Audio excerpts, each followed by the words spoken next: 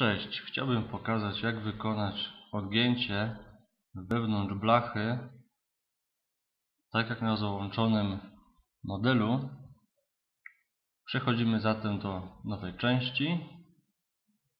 Szkicujemy zarys blachy. Określamy wymiary. Następnie z arkuszy blach wybieramy odgięcie bazowe, wypust. Określamy parametry.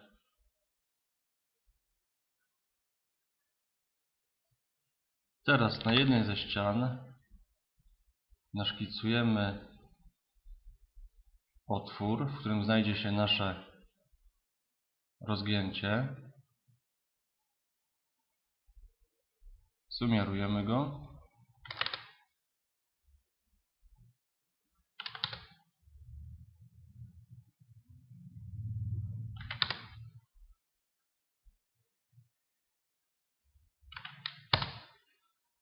A następnie odsuniemy i przytniemy elementy.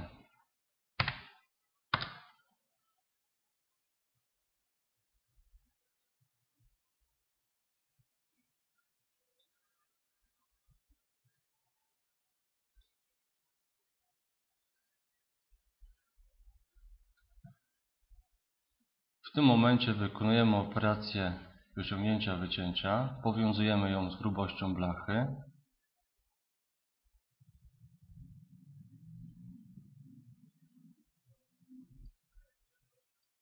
Teraz przechodzimy do arkusza blach i wybieramy szkic zgięcia. Automatycznie zostaliśmy przeniesieni do szkicownika. Rysujemy zatem linię zgięcia. Później możemy określić jeszcze jej parametry.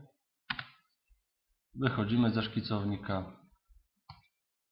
Wyznaczamy, która część blachy ma zostać stała.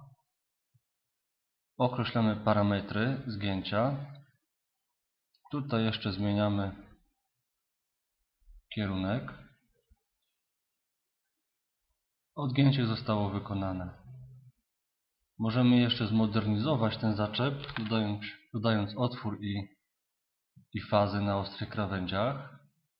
Przechodzimy do operacji kreator otworu. Wybieramy otwór, przypuśćmy Fi6. Ustalamy pozycję.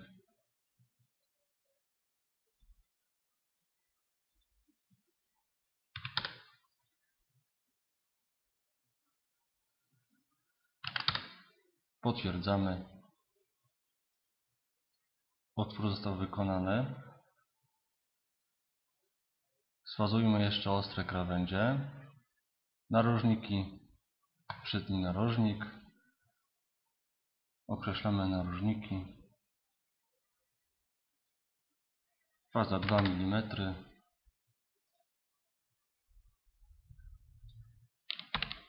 Sprawdźmy jeszcze, czy model się rozłoży. Model został rozłożony. Operacja przebiegła pomyślnie.